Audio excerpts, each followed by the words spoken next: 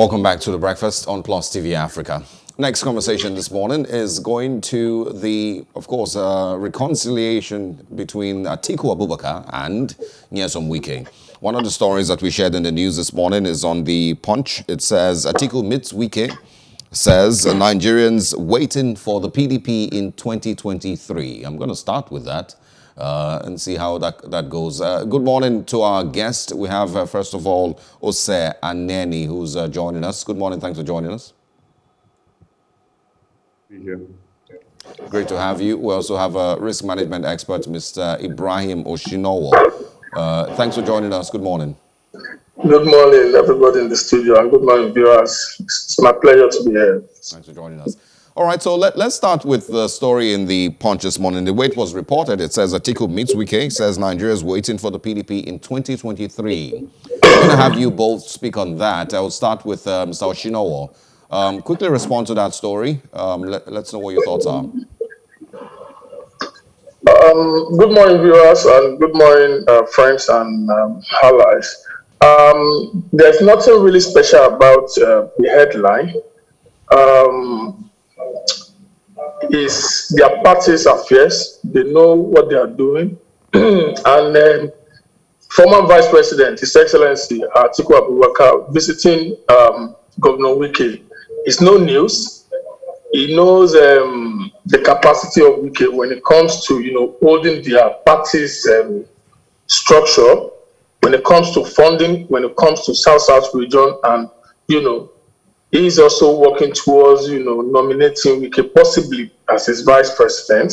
He knows that him coming back to clinch the ticket will be hard without Wike. So Wike is one of the strongest pillar of PDP. So it's no news at all. It's nothing special about their, party reconciliation. But what I'm against is former vice president saying he's coming to take over from APC. I think that's a daylight dreaming, so it's nothing special about what they are doing. So we wish them all the best, and we are waiting for their candidates. Why do you describe it as a daylight dream, like you've mentioned? Yeah, so many factors. He has been the vice president of this country, and he has been given so much opportunity to turn around things. While he was there, he refused to do that.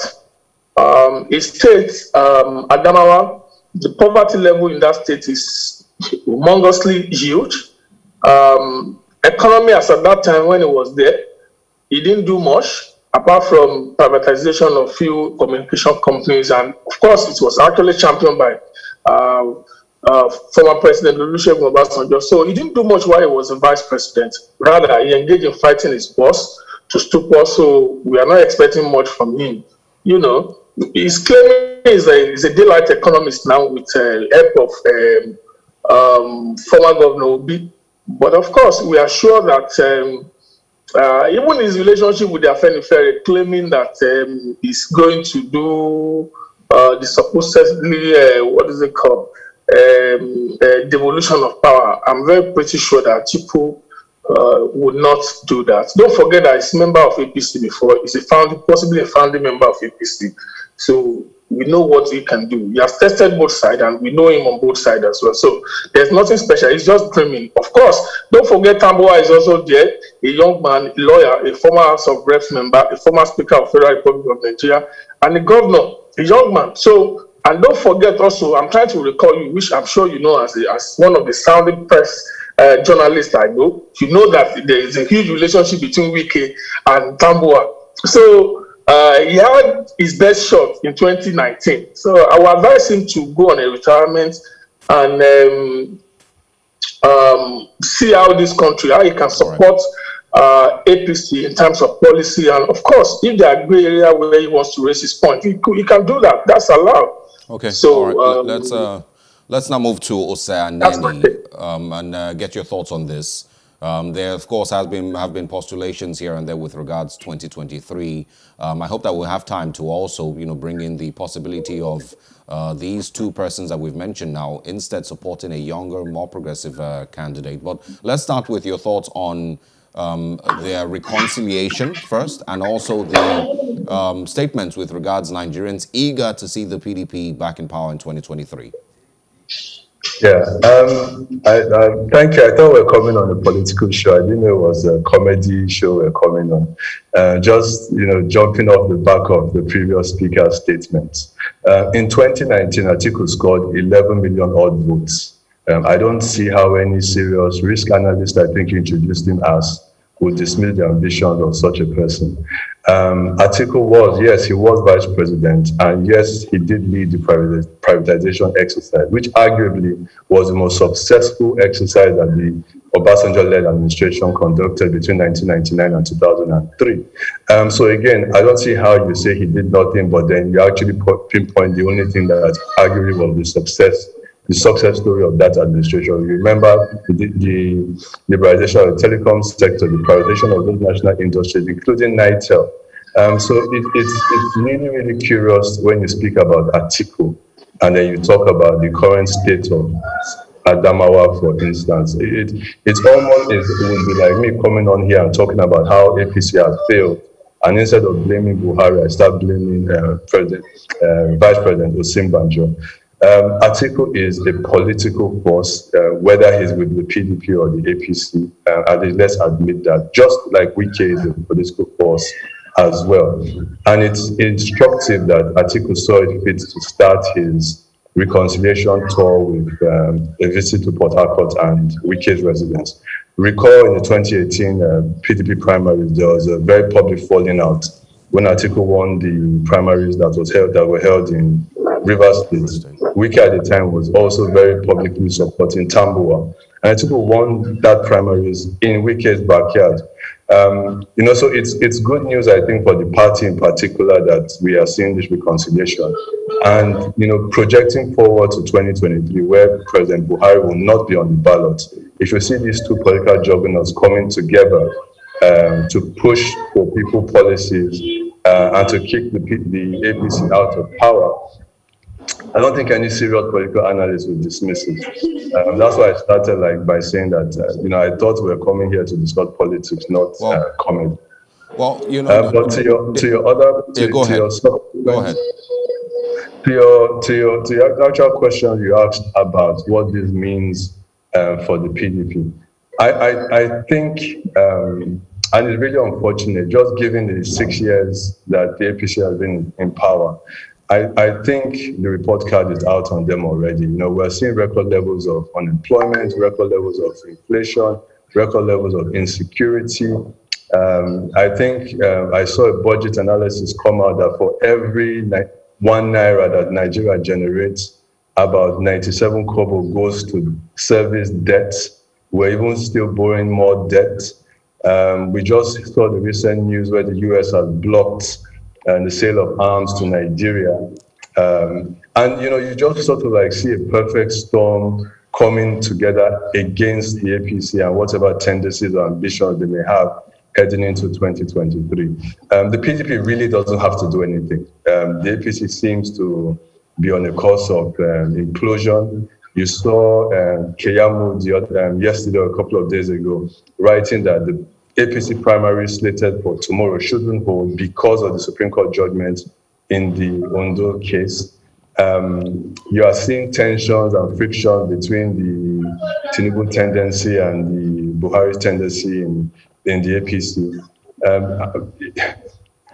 I'm worried, because I think for a democracy, you need to have two vibrant political parties sort of butting heads against each other.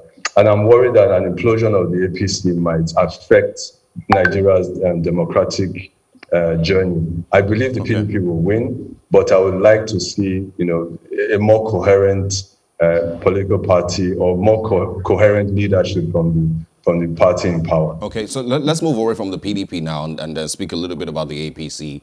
I would like to also speak about their similarities, because there's a lot of people who are also saying they don't even want either of both parties in 2023. Mr. Osinowo, let's get you to respond with regards the implosion, like Anenih has just mentioned, in the APC. There seems to be some levels of crisis here and there. The newspapers this morning carry, or all of them are speaking about Buni and the crisis with regards, his position in the APC. Would you agree that the APC is imploding, and it's the internal crisis may be its biggest problem in 2023?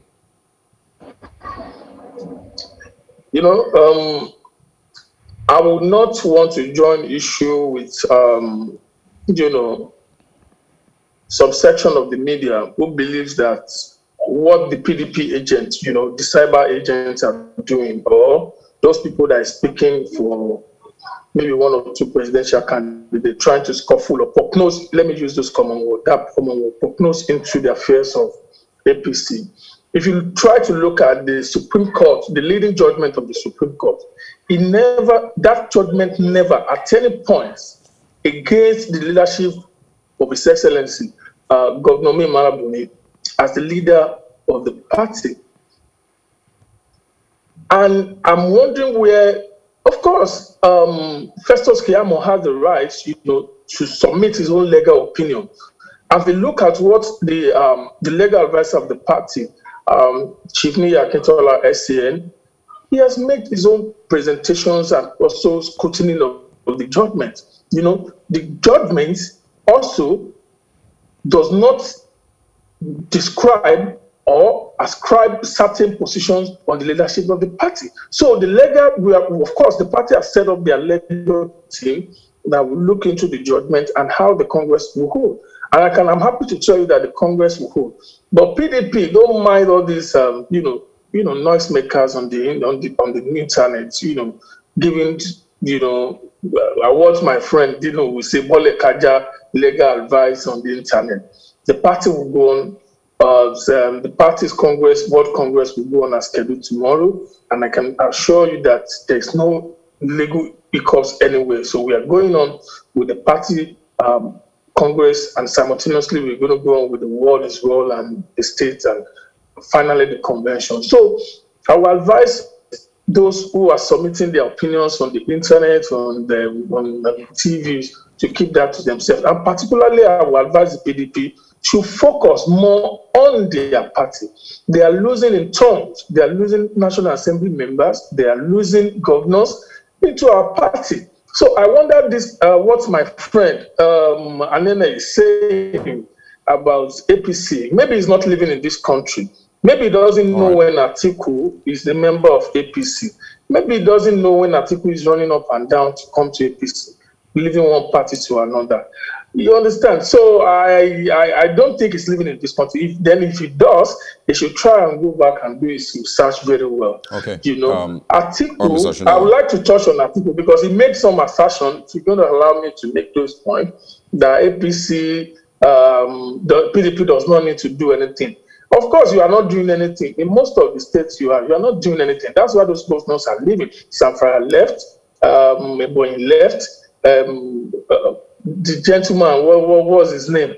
Also left, the other governor. Also about 3 governors left. National Assembly member, all of them are coming to our party. Recently, Nwabushi, the senator, is a stronghold of PDP, Delta State, left to APC. So I wonder what he's talking about. So I will advise that we should be serious. He said he doesn't know why a risk manager a risk professional should be speaking in that time. Of course, he doesn't know what to say. Mr. Osinowo, if you can, I want to touch about move into this. I'm coming, please. Let me land. You allow him to speak when it was. Yeah, I'm letting you speak. I'm just saying I want you to quickly say this. The reason the PDP governors are moving to the APC, is it because the PDP is not currently seen as a strong enough party, or the APC is doing exceptionally well and everybody wants to be associated with it? One, let me tell you, I'm a Democrat. If you go through my profile, I'm a Democrat. I expect a very vibrant opposition. Uche Secondo's leadership is in question. One of the party members in Edo State has taken the leadership of Uche Secondus to court. Wike and Wishe Secondus, they are not in good time. Allegation of corruption on their NWC, led by Secondus. So APC at this point in time, this is a party that has invested so much in human capacity development. In terms of course, let's minus the COVID era that took almost a year of this administration.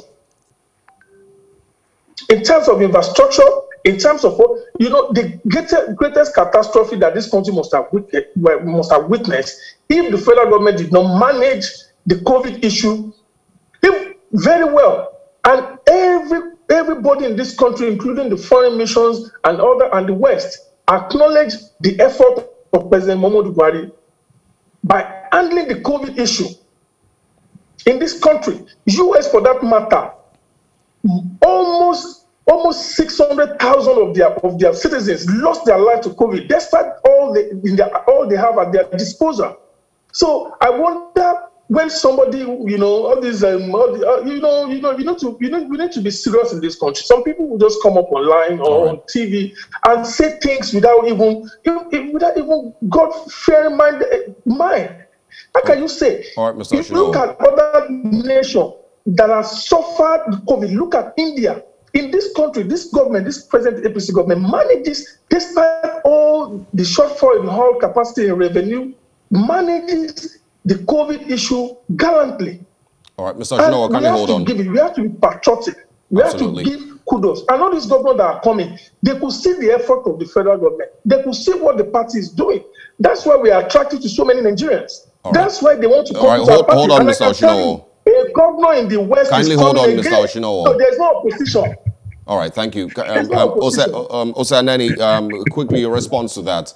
The strength of the PDP as it stands currently, the defections of its governors to the APC, do you see the PDP currently as a strong opposition party, basically? Like I said, it seems I'm on a comedy show. What's the clearest measure of investment in human capital development? It's your education budget. Year on year, from double digits, almost 20% budgeting that the PDP was doing in 2014 in education, we're down to about 6%. So how anybody will sit here and tell me that when you're investing 6% in your educational sector, you are investing in human capital, it's frankly ridiculous. And the point when we say we're Democrats, let's be serious. So I'm a PDP member, and it was this type of hubris that cost the APC in Rivers State, where they didn't have any candidates. This same hubris. It was what cost APC in Zamfara, where they didn't have any candidates. This same hubris. It was this same hubris that cost them in Bayelsa, an election that they won freely and fairly, but this same hubris led them to lose it. And if you are a Democrat, you will say that every election should be a reflection of the will of the people. But when you have political actors putting personal ambitions over their own laid down principles and guidelines, you have this type of chaos that the APC is projecting. So, you say, for instance, that it is PDP actors who are talking about the Ondo State judgment. What the APC is doing is not my business. It is Festus Keyamo, a senior advocate of Nigeria and the Minister of State of the APC, that is warning the APC. It is the senior special advisor on political affairs to the president, Senator Ojudu, that is warning the APC. It is Senator Ita Iyan that is warning the APC. So how anybody will sit here and dismiss these warnings as the postulations of social media erads, I think he called it. It's frankly befuddling and it confuses me. And my worry, honestly, my worry is that if it happens and APC holds the Congress, it's in all likelihood that we will challenge it. And you might have a situation where you don't have APC candidates on the ballot. And no Democrat wants that. Whether the APC wins or the PDP wins, no Democrat wants to see a single state, single party state. And that's the direction the hubris of the APC is pushing this country into. So when you talk about the chances of the PDP in 2023. Yeah, I'm talking mostly about the defections now and the strength of the PDP as an opposition party. You know, he's pointed out 3 governors who have defected, you know, and some National Assembly members. You know, what's your response to that? You know, and does the PDP still have the strength? It's very simple. In Zamfara State, for instance, when Matawale defected, the governor who won that election, I'm saying it on television, the governor who won, the APC governor who won, scored about 500,000 votes. Matawale scored 100,000 votes. Zamfara is an APC state. So any politician who is looking at his future and wants to continue succeeding or winning in the state, he literally had no choice. He was not elected by the people. So we all knew in the PDP that he would defect. The Ebonyi State governor who left it was very clear that he was looking for space or articulation of his presidential ambitions. That's why he left. It was for nothing else. It was literally for nothing else. And Ayade, we always forget that the Nigerian political space, our democracy, this democracy is barely 16 old or 22 years old. And so you see people moving from space to space. It's funny he didn't mention the Edo State governor, who was an APC governor, who left and came to the PDP and won an election. And I'm not going to talk about that because as our politics evolves, you will see people trying to find expression in spaces that they are comfortable in. And now the Edo State governor, Obaseki, is comfortable in the APC. We saw in 2018, 5 PDP governors and 49 legislators left the PDP to the APC. They have all come back. Atiku was one of them. Saraki was one of them. Sheikh Husani was one of them. So when anybody comes here and says, oh, hang on, people have defected, so therefore that means it betrays, I think, a lack of understanding of the nature of evolving and young democracies like the PDP is. Right, I expect, for instance, that leading into 2023, you will see a lot more defections from the PDP to the APC and from the APC to the PDP when their political ambitions are denied when we hold our primaries. It's inevitable. And I think it's responsible to put it out there that that's the nature of our politics today.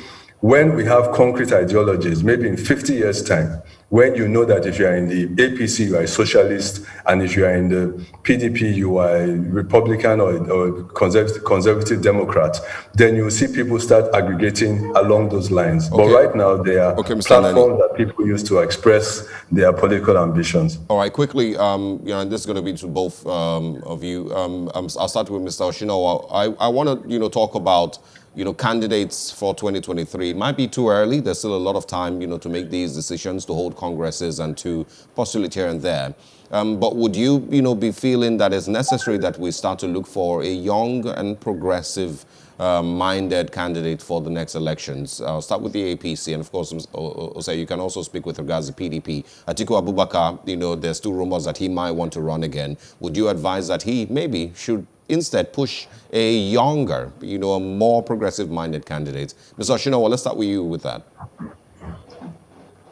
Of course, thank you. We are, of course, the party has commenced the process of selecting our candidates. And what I can assure you is that we're going to bring out the best of all in terms of young, vibrant, and, and people's candidates that will satisfy the need of Nigerians. So the process has commenced. Of course, we're starting our Congress tomorrow.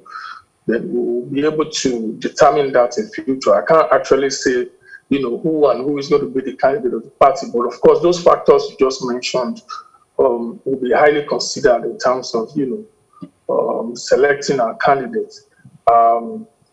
Also, I will advise Osei, my dear friend, to use this opportunity of, our revalidation. We can still give him some time to join our party.